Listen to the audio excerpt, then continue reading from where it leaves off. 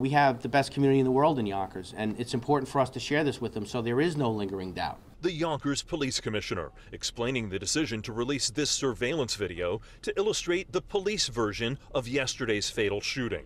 It happened inside the 115 Family Deli on Elm Street.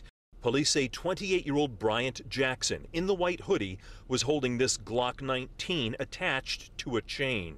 He's showing the individual in the black hood the gun, and then he calls over the individual in the gray hood the gun to show it to them. 20 seconds later, task force officers enter, including Brian Menton in the bright blue pullover. None had guns drawn. As Jackson tries to leave, Menton stops him. Jackson appears to fire once. Menton falls, and an unnamed FBI agent immediately draws and fires his weapon, killing Jackson. Heroic, a split-second moment. And believe me, nobody wants to be involved in these situations. We've learned Jackson's criminal record includes felony robbery in 2014 and misdemeanor assault in 2017. Police say a total of 4 illegal handguns were recovered, and 2 of the men with Jackson at the scene were busted on gun charges in Yonkers just last year.